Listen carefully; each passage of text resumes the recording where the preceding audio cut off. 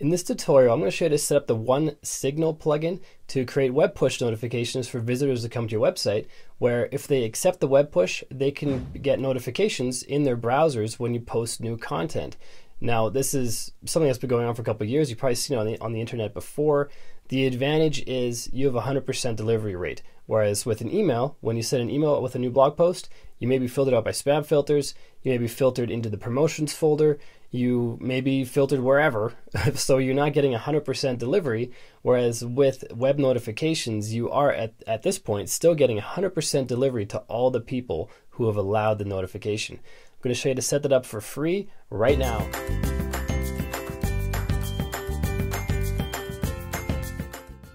What's up, guys? Welcome back to another video. It's Bjorn from WPLearningLab, where we help you get better at WordPress so you can earn more for yourself, for your clients, and for your business. If it's your first time here and you like WordPress, you like tips and tricks and getting better at it and serving your clients better, start now by clicking subscribe and then the bell notification icon so you don't miss anything. And this video right here is part of a plugin playlist, the top plugins for 2018. Each plugin that I highlight in the top plugins has a complete walkthrough. It's linked to in the description down below, the whole playlist, and I encourage you to check those out because those are powerful plugins, and I'm willing to bet you're probably going to use at least 2 or 3 of them if you're not using them already. And with that out of the way, let's head into screen capture and check out this tutorial. To get Onesignal set up and start setting out web push notifications, all we have to do is go over to plugins and then add new, and then look up Onesignal. This very first one up here is the one we want. If you search for it in 2 words, one space signal, you might not actually find it. So make sure you search for it as one word. There's 60,000 plus installs, 55 reviews at 4.5 stars, so that's pretty good. Last update 6 days ago, compatible with the current version of WordPress. All that looks great. Even so, if you're installing a new plugin, you should probably back up your WordPress files in your WordPress database just in case, because you never know what could go wrong. It's always nice to have a backup. I'm on my test site, so I'm not too concerned about that. I'm going to click on Install Now and then Activate. Now we have a new option at the very bottom of the left-hand menu. It might not be the very bottom for you, but it is for me, called Onesignal Push. Click on that to open the settings for the plugin. Up here it says your setup is not complete. We need the app ID and the REST API keys. We're going to get to that in just a minute, but we're going to go through this setup step by step. So first we have to follow these steps down below to get web push on our blog. 1, create a Onesignal account. We're going to do that in just a second. Then we create the web push app in Onesignal, which is inside the account that we create in just a second. And then we set up the web push app following the instructions in the web push editor. And that is everything. So I'm just going to click on this. I'm going to hold down Command, Control on Windows, click on it to open a new tab.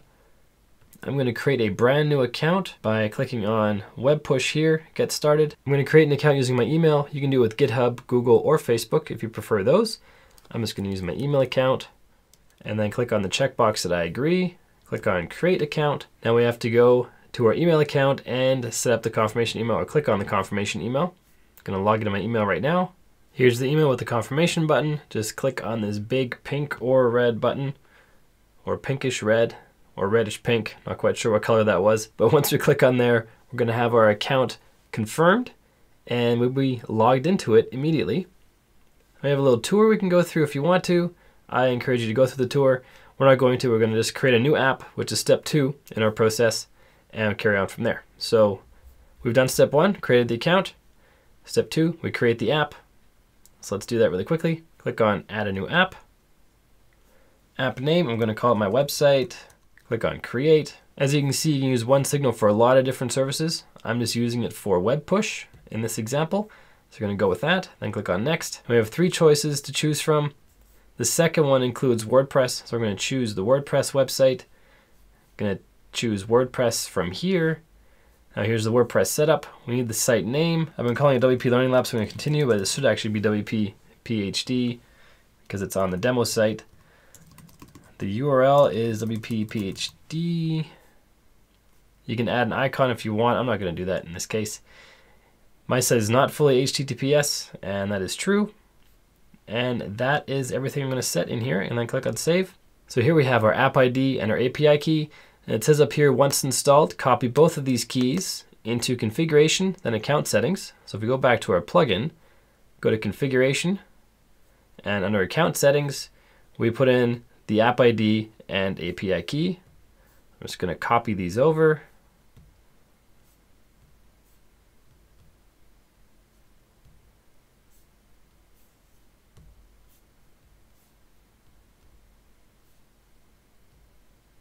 Our Onesignal label is the same thing we set up earlier, which in my case is WPLearningLab. Once you set this and your site goes live, don't change this because people on your list might get duplicate notifications like it says down here in the warning. So once you have a label, don't pick a different label. The Safari Web ID is used for Safari browsers. Notification settings, use the post featured image for the notification icon. I turn that on because that's always nice having a featured image in there. Use the post featured image for Chrome's large notification image. I also have that on. And then we can choose to hide notifications after a few seconds. We do have a couple other options here. We have yes on Mac OS X, no on other platforms, and no. So you can have the notification persist on the screen. It usually shows up in the top right up here. Usually comes a little pop-in. I'm sure you've seen them before. Facebook has them, I believe. YouTube has them. If you're subscribed to my channel, which you should be, you probably see them when I publish new videos. So the notification pops up. That's YouTube sending it. I'm just going to choose yes to hide on all of them. Notification title defaults to the name of the website, but here you can have something like a call to action, like check out my latest post, for example. And then it'll say check out my latest post with the information down below it. In this section, we can control how visitors are asked to subscribe for push notifications. Quite often when someone comes to your site, they have a little pop-in that comes down from usually from their address bar up at the top here that asks them if they want to be added to a push notification service. And then that's when they can either say yes or no. What I like to have it happen is have it go automatically so they see the prompt when new visitors come to the site, comes automatically. You can enable the subscription bell, which in this case allows them to subscribe and unsubscribe. And if I turn that off, I was hoping this would update up here, but it doesn't. Show the bell after users have subscribed. I like to keep it on there because then they can unsubscribe if they want to. Show first-time visitors an unread message icon. Yes, because that then shows them something that's already happened, which could be the previous message or the previous post that was sent out. Show Onesignal logo on the subscription bell. I usually turn that off. I usually leave on customize subscription bell text, and I leave the other two off by default. For size, I usually choose medium. Position, you can choose bottom right or bottom left. This is for the bell icon itself. So you can have small, medium, large for the bell icon. Theme, you can pick a color, red or white. Red stands out the most. It contrasts the most. It's more drawing to the eyes so people look at it. So if you want people to subscribe and see it, red is the one you want to go with. First-time visitors, by default it says click to subscribe to notifications. You can enter a different message here if you like. Tip, when unsubscribed, subscribe to notifications. So this is the tool tip if they unsubscribe. Tip, when they are subscribed, you're subscribed to notifications. And if they're blocked, or not if they're blocked, they can choose to block notifications, which and then tells them they've blocked notifications. Message on subscribe, thanks for subscribing. Message on resubscribe, you're subscribed notifications, or you could say, thank you for resubscribing. Message on unsubscribed, you won't receive further notifications. And you can read through these on your own. I don't have to read these out for you, but you can change these. These are all input fields, so you can change this to whatever text you want. And these are examples of what's there by default.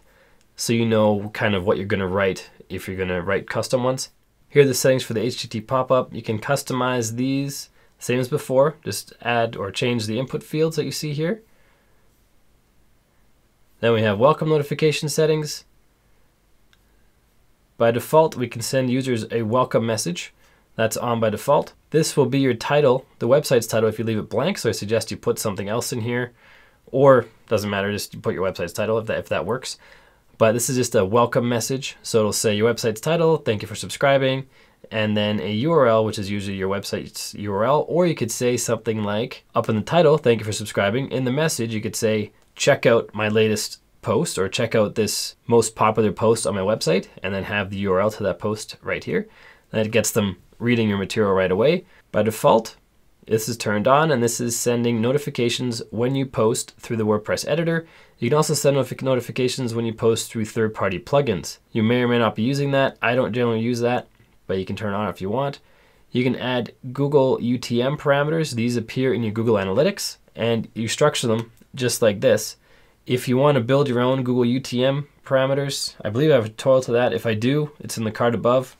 And just in case I don't, I'm just going to Google UTM. And in the campaign URL builder, what you can do is create the UTM parameters that will be used for your push notifications. So you wouldn't have to put it in the URL because Onesignal doesn't do that part. So you just take in the source, which in this case you would have as Onesignal. The campaign could be web push. Campaign name could be, I find some of these are usually duplicate in here. Web push again, term, new post, content, blog. And then down here, and by blog, I mean blog. And then down here you'd copy all the UTM parts, not the actual URL, and just paste it right in here. Now you have your own custom UTM campaign tracking, and that goes into Google Analytics. Unfortunately, Onesignal doesn't have any variables you could put in here, so you couldn't enter the actual post title or post URL. That'd be really helpful if they had that, but they don't currently, or maybe they do in the pro version, or I just haven't seen it, I'm not sure. But it would be pretty handy if they had that, but they don't. And also you don't have to have all these campaign parameters. As we can see here, we only have one that's required, well two really, the URL and the source. The URL will be sent out with the push notification, so we don't edit that one. So all we need in here is just the campaign source if we want.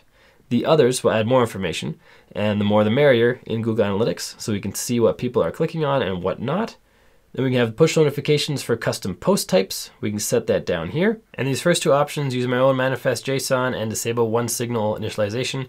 These you only use if something goes wrong. You'd end up using either your own manifest script or disable initialization if something is not working properly with the plugin.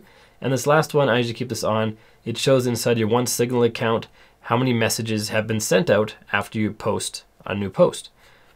After you've done all that, click on Save at the bottom of the page. And now if I go to this website, inside of Incognito, we should be getting a Onesignal subscription, web push subscription notification. And here it is. We like to show you notifications of the latest news and updates. Either no thanks or allow. I'm going to click on Allow. And now we're on the list. And we also have the bell icon down below in the right. And that is it. That's how we add Onesignal. And now we have web push notifications on our website for free. So that's all there is to it. I hope this video helps you. If you haven't done so yet, hit subscribe, then the bell notification icon so you don't miss anything. Check out the playlist of top plugins for 2018 in the description down below, maybe the card up above too. And next up is clicking one of these videos that popped up on the right hand side so you can get even better at WordPress. Until next time, keep crushing it, and I will see you in the next video.